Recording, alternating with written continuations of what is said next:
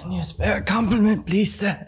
Can you spare a compliment? I have on this fine fragrance, and all I need to boost my ego is one compliment. Just tell me I smell nice, please. Hey friends, Ash here with Gents. Hope you're doing well. It's that time of year again. Top 10 most complimented fragrances of 2021 time. So obviously, this stretches back to the beginning of the year in January, which feels like it was 5 years ago. Yeah, it feels like a long time. Up through today. And I'm going to be talking to you guys about some of the fragrances that have performed the best at pulling unsolicited compliments from people around me. I don't know how else those people would be other than around me, not inside me. So yeah, that out of the way, let's jump into it.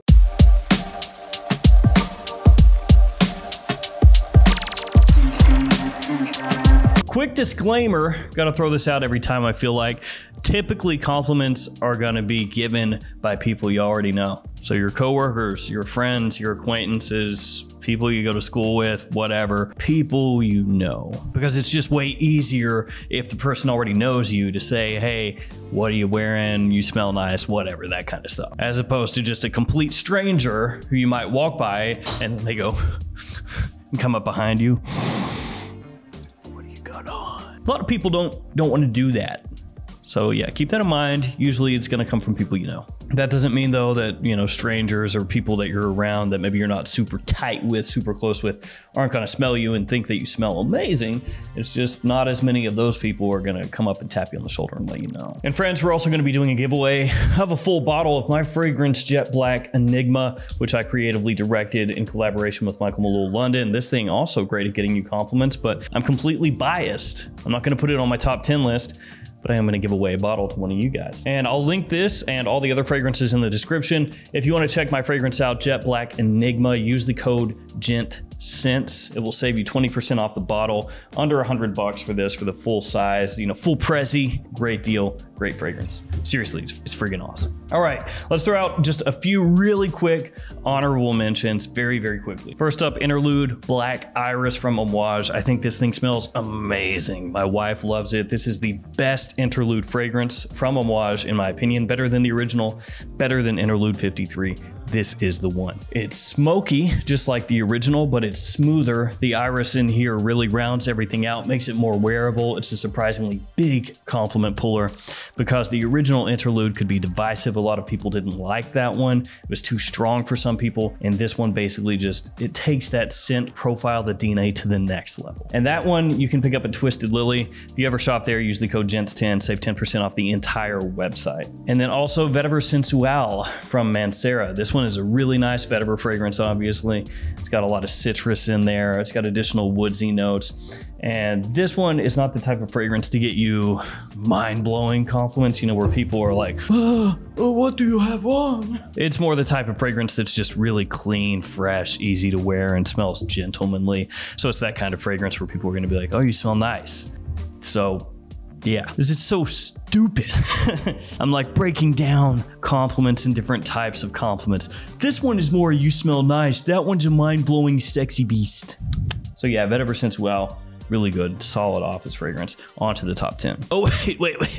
And last honorable mention, I know, 3 honorable mentions, is Luna Rossa Ocean from Prada. I didn't really have this one long enough to wear it long enough to compete with the top 10, so that is why it's not in the official top 10. But I think it's a great, super versatile blue fragrance from Prada. It has that kind of clean edge that you would expect from the house. It does smell like maybe a bunch of different blue fragrances put together in that one, so you might get some similarities to some other scents that are out there, but it's really well done. All right, number 10, Missoni Wave. Finally, the official top 10. C notes, citrus, lavender, and vetiver, some of the notes in this fragrance. This is a great warm weather scent, and it has grown on me a bunch as the year went on. This one smells a little bit like Versace Pour Homme mixed with a bit of Chanel Allure Homme Sport, which is kind of funny because those two fragrances get compared to each other, and this one is basically like taking a bit from that one and a bit from that one and stirring it together.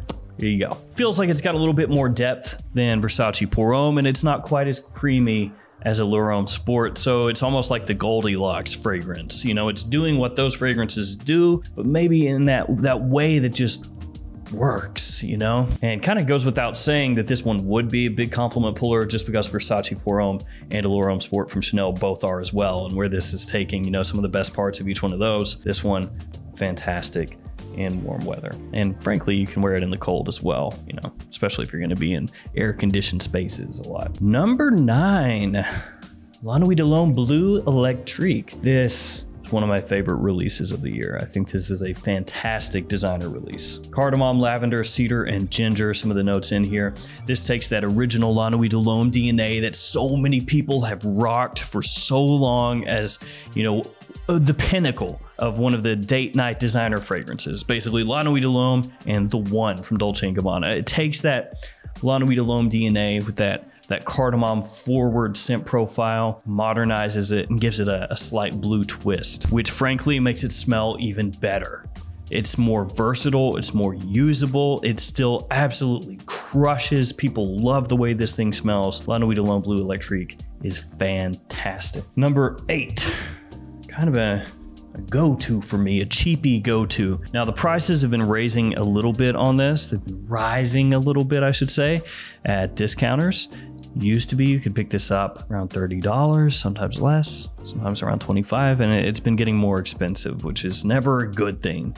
It's Uomo from Ferragamo. This one has tiramisu. It's got cardamom again. Yeah, cardamom, it's everywhere. It has tonka, it has ambroxan. It's a very sweet, coffee-forward fragrance with a good amount of warmth.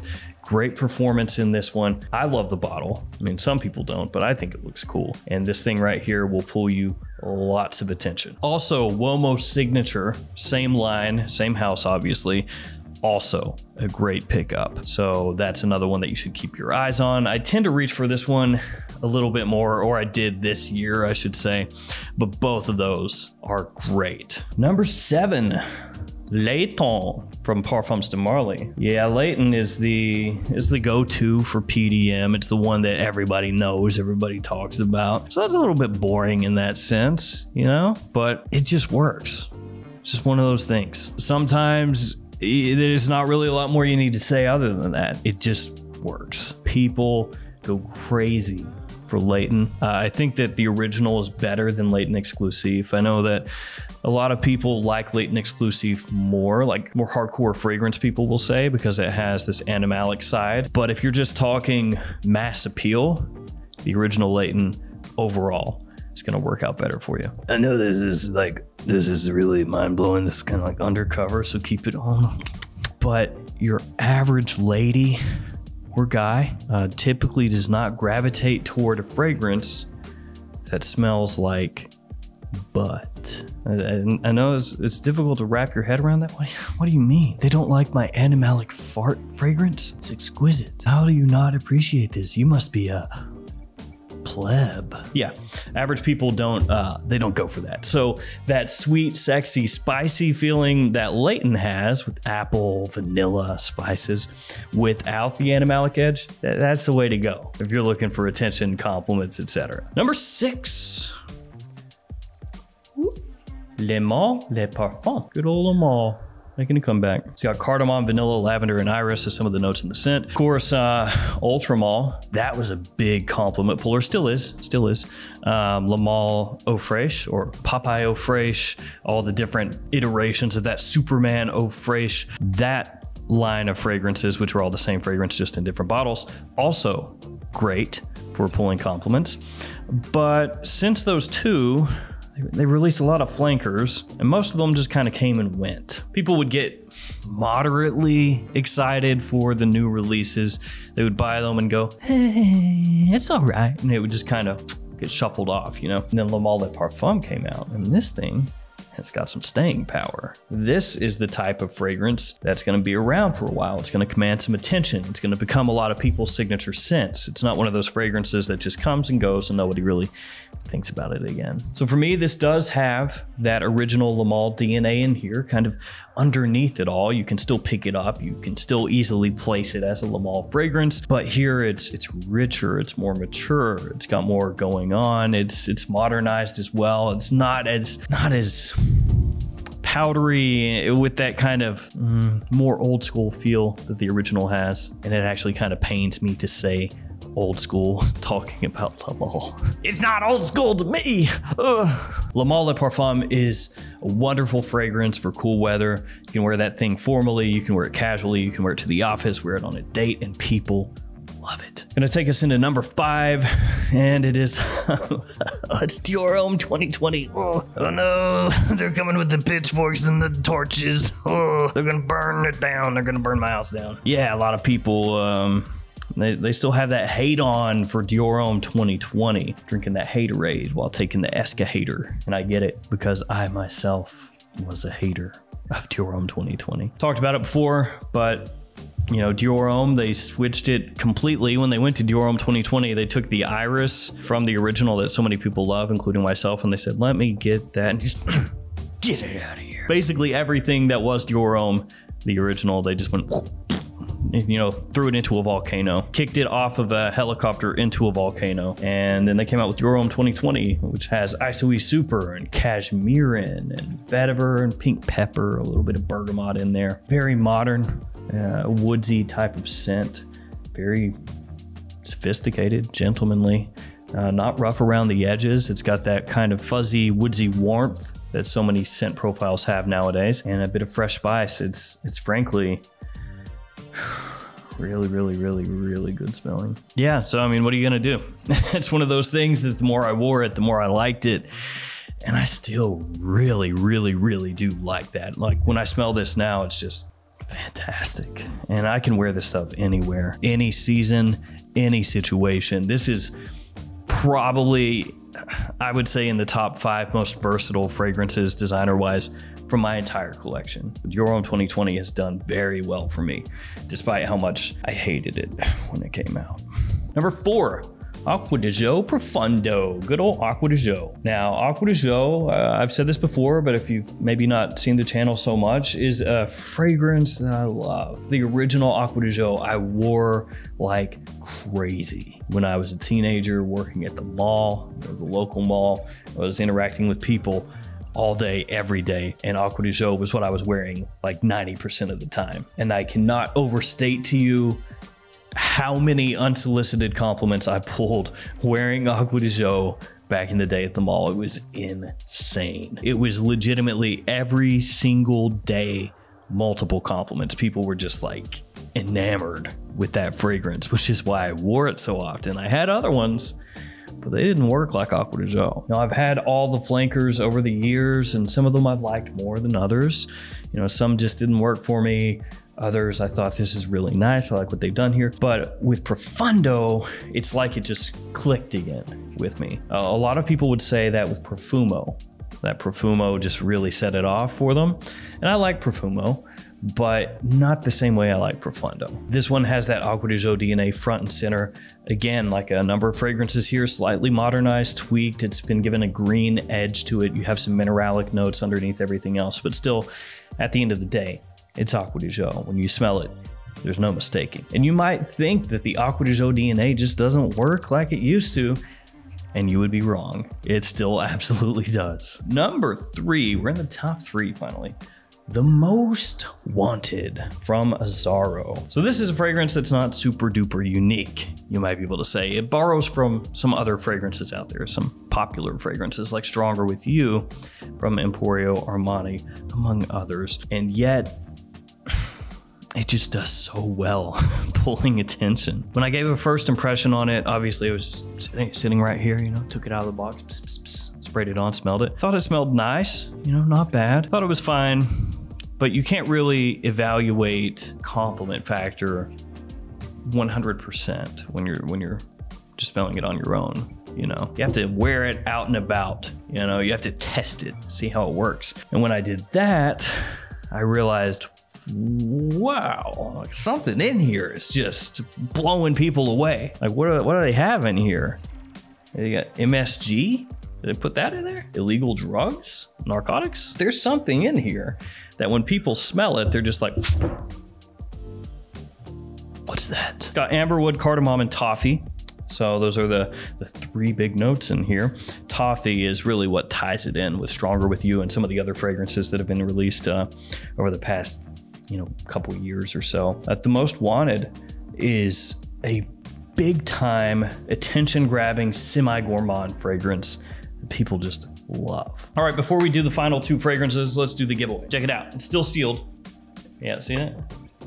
This is what you'll win. Again, it's my fragrance Jet Black Enigma. I creatively directed this.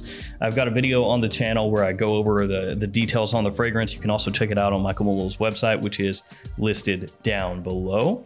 And again, code GENTScents, 20% off. And I've gotten fantastic feedback from this fragrance, lots of compliments, but again, I'm biased, so I can't really put it in this list. It would be kind of hokey. So if you want to be entered to win a full bottle of this fragrance, all you have to do is like the video, be subscribed to the channel, and leave a comment below just letting me know what is your most complimented fragrance of the year. That's all you got to do. And I'll do this internationally. I'll send it to you wherever you are. Here in about 10 days, I'll pick a winner with random comment picker. If you're the winner, hit me up and I will ship that out to you. Just shoot me your address. And you should see it if you're subscribed, because I'll post it up on the community tab. It should pop up on your homepage when you log on to YouTube. So good luck. All right, top two, here we go. Number 2, Light Blue Forever from Dolce & Gabbana. It has vetiver, it has grapefruit, ozonic notes, bergamot, and a bit of musk also. So this one right here, just, oh man, I fell in love with it the first time I smelled it. It is insanely good, assuming that you like a realistic kind of rindy grapefruit opening, not fully sweet. It's sweet and sour. It's got a little bit of tartness in there. Just blew me away the first time I smelled it. I absolutely love this stuff. I wouldn't mind to bathe in it. I just spray it on like crazy, and I got a ton of positive feedback with this thing. And I love the bottle also. I think that changing the cap to look like the Dolce & Gabbana Pour Homme bottles instead of the light blue bottles is a good move. The whole thing, I love the whole thing. Number 1, most complimented fragrance. Why Eau de Parfum? Yeah, some people are gonna say, man, that's a boring choice, but you wanna say that to all the people that complimented me, not to me. People like it, man, what do you want me to do? This one has apple, sage, ginger, amberwood, tonka, a little bit of bergamot in there. For the past year or so, Why Eau de Parfum and also Why Le Parfum have been my go-to blue fragrances.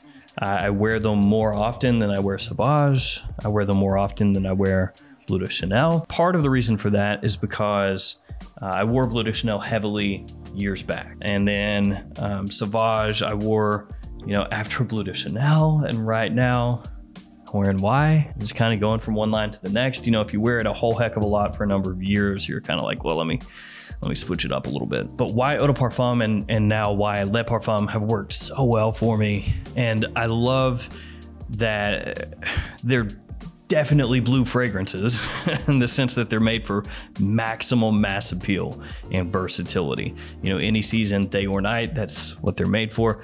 But they have their own style, that kind of apple, sage, ginger, amberwood.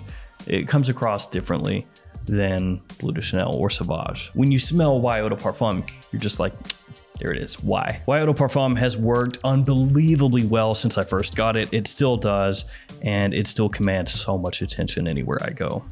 Number 1. All right, guys, that is it. My most complimented fragrances of 2021. Again, if you want to enter that giveaway, make sure to do so. Good luck with that. Stay safe out there. I'll see you guys tomorrow with another fragrance video. See you later.